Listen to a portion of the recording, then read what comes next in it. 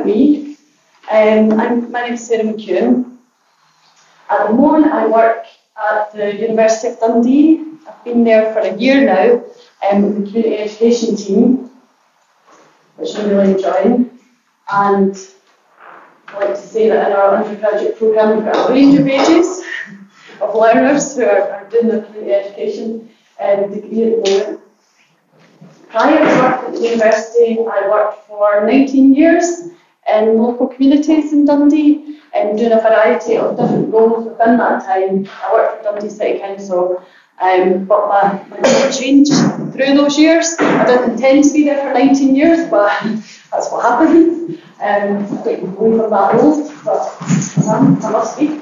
I started off as a sessional youth worker and progressed through into youth literacies work, which then led me into adult learning. It wasn't somewhere I intended to go because youth work was always my passion, but that is where my career journey went.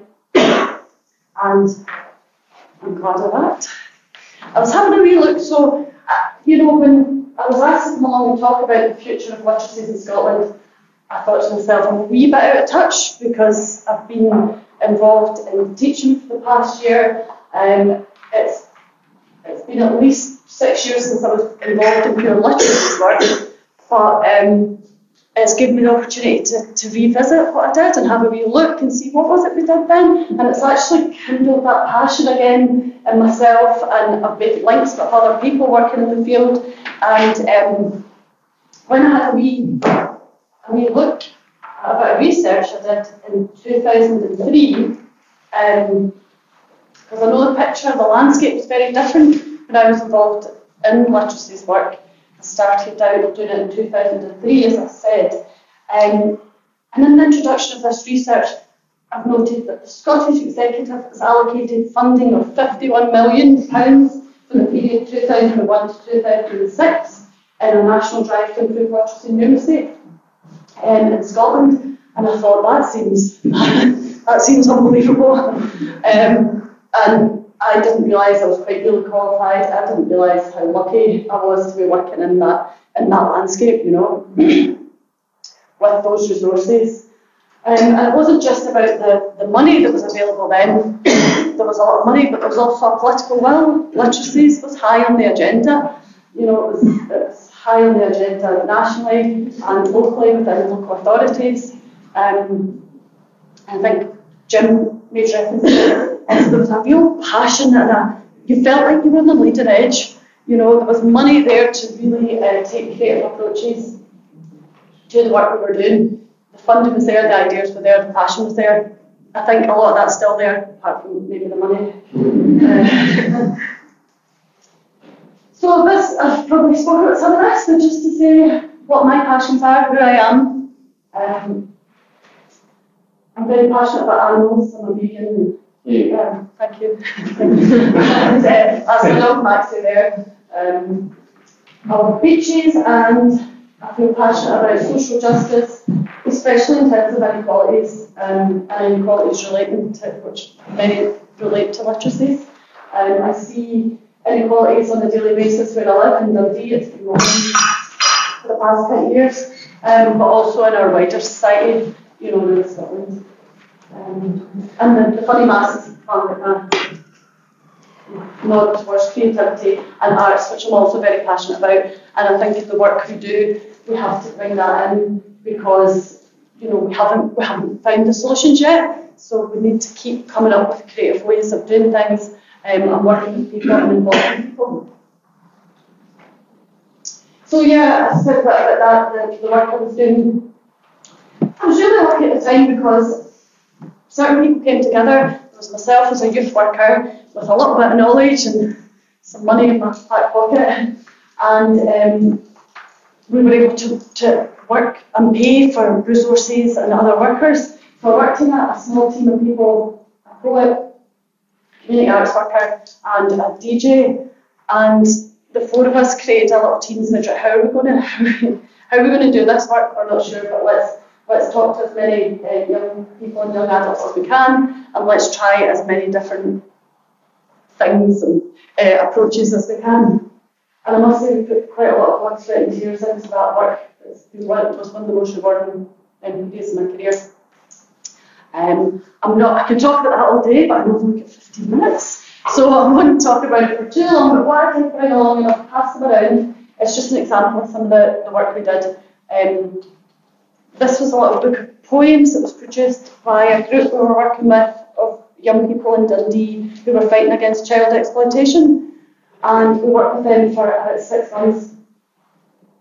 Initially, it was difficult to get much response from them, so taking a traditional communication route of just talking and asking questions didn't really help very much.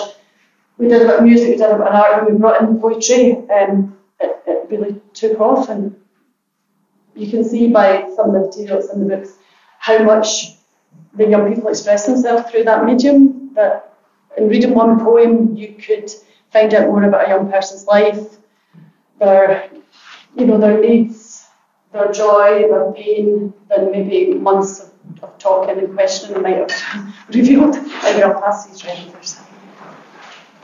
Have a wee look and pass that out.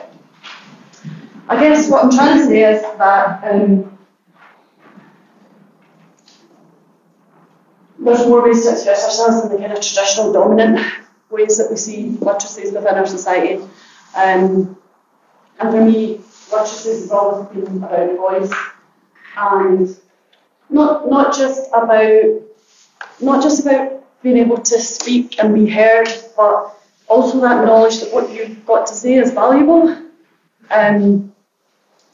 Even if it doesn't fit in with the norm and the dominant kind of way that we communicate and express ourselves, you still have something very valuable to contribute.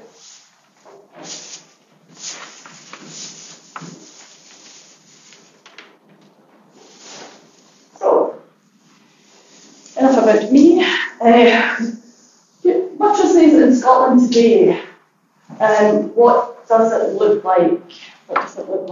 Is the future for literacies bleak or bright? I know that's a bit like, right? Let's go with that for starters. Who thinks it's bleak? Who's overall feeling it's bleak? Okay, small. So you're in the minority. That's all right. You're allowed to be. That's great. What about bright? Make it bright. Sitting on the fence, and that's too binary. Okay. Right, so while I had to dig it out, because as I said, I didn't really, my finger was quite on the pulse with it. I thought, what is actually happening? I know in Dundee that there's still a dedicated team of literacy workers within our adult learning, within the communities department of the city council. So I knew that was happening in Dundee, but also knew that wasn't across the board, and that was probably quite unique for that protected team to still be there very much doing literacies work and only literacies work. So how do we sort of ask around to see what other people were doing, and found that there are still literacies workers out there, and some of you have put up your hands to identify yourself today. Not everybody's working in that traditional, if you're a dedicated literacies worker, so often it's been merged into a more generic role, you're doing other work, but it's still there. That was good to see. I only really am speaking about Tayside and Fife for that, because that's what I know, that's my area. I'd like to explore this further, but for now that's the scope. But I did speak to, there is a person in Education Scotland with her literacies remit, Laura McIntosh, so I had a quick conversation with her, and she had informed me that the CLD Adult Literacies Network has been re-established, and by Education Scotland, and that brought mainly managers from local authorities together to talk about what people were doing across Scotland. So that's been re-established, but also she said there's been healthy representation from across Scotland at that. So that gave me a little bit of hope in my heart that that's still there on the agenda for certainly within local authorities and within managers. As far as getting a map of what's happening across Scotland, I don't know where we could get that. I had a few conversations with people, but the CLD Standards Council are, as part of their re-registration process, which they're introducing We'll be asking people what their job title is, but also what their role is. So I'm thinking that might give us in the future a little bit of a picture of who's doing the work. Obviously, you'd have to be a member of the CLB standard so for us to get that, but that could, it could help to build a bit of a picture. The main thing for me is that work, it's still going on. People are still out there. They're doing it. It doesn't appear in all the sort of community plans. Literacy isn't always mentioned. I know in Dundee, the workers were saying we've not got any mention of literacy or learning, particularly within that plan, which is a little bit concerning, but for now they're still there. So just a few other things to consider is like, where are we? There was all that money, millions of pounds poured into literacy work in the early 2000s. But where are we now? Have we solved it? Is everyone in Scotland literate and we changed the face of literacies in Scotland? I don't think so. The Scottish Survey of Adult Literacies in 2009 identified that 26.7% of adults in Scotland may face occasional challenges with their literacies, their functional literacy skills. We don't have an update on that, but I just have a look at a report, the Curriculum for Excellence report that's produced by the Scottish Government, and it's now based on teachers' professional judgments about the stage that young people are at in terms of their progress, reaching attainment stages, and this is from the P7 for professional judgment from the teachers.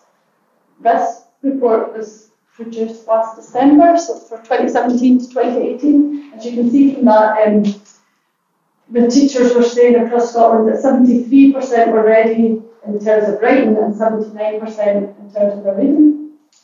So that still leaves us at almost a third who are not being judged as being functionally literate or are falling behind. So I would ask you to think about, what does that mean? What does that mean if you're in that third or that 23% that aren't reaching those stages? What if you're one of the 26% who's facing occasional challenges with their literacies? What does that mean in terms of your everyday life? I would say you're then at the risk of being shut out from parts of society or being left behind altogether. It doesn't, I think when it says occasional challenges, maybe it doesn't quite tell us what that actually means. Maybe it doesn't quite capture the seriousness of that if that's in your own life and you can't navigate a part of society or feel included within it. There's something else to back up there. And I like the maths. So that's, which one's which? It's Dundee the U. No, Glasgow to be one to make Dundee the McEwan. I want Dundee because that's where I'm at, and Glasgow because we're here today. And that's the Scottish Index Multiple Deprivation 2016 maps. I've just brought the ones related to education. So you can't really see what it says in the text, but the darker red spots, patches, are the data zones with the highest, 20% highest deprivation in terms of education. And you can see what that means, what those indicators are. So, for example, working age people with no qualifications, proportion of young people not in full-time education, employment or training, and proportion entering. So I think that Dundee, there's 71 data zones that are in the 20% highest deprivation, and Glasgow is 318.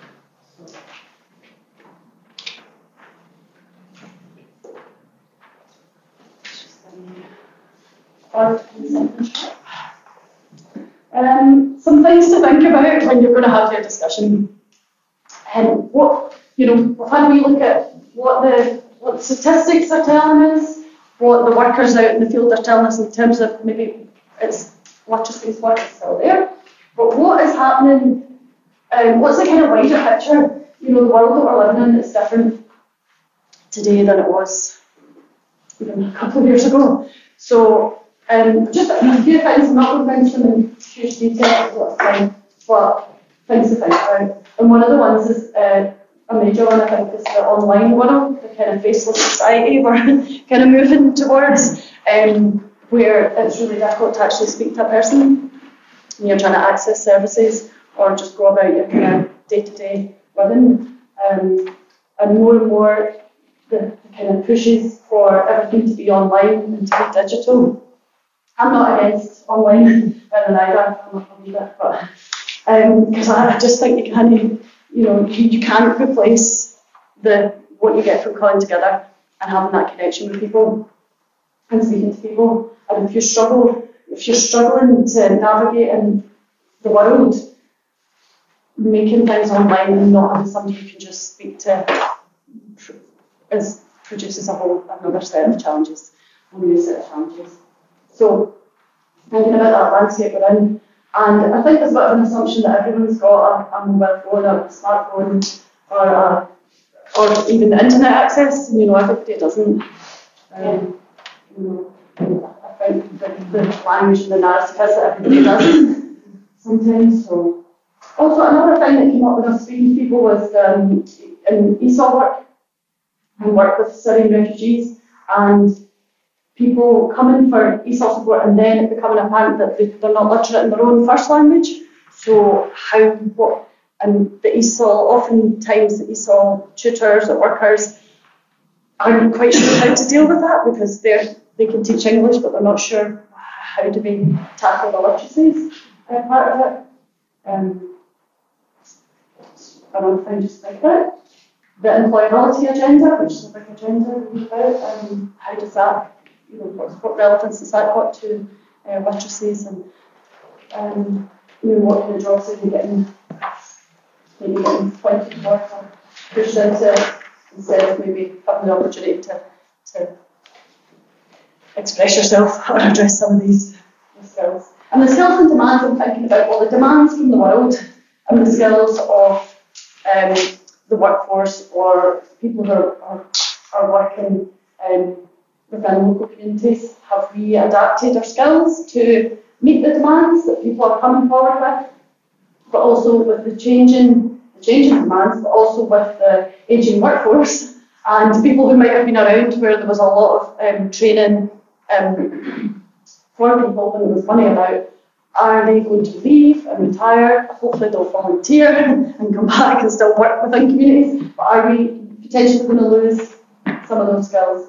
And how do we transfer that? Make sure that knowledge gets transferred. Welfare reform, another huge policy.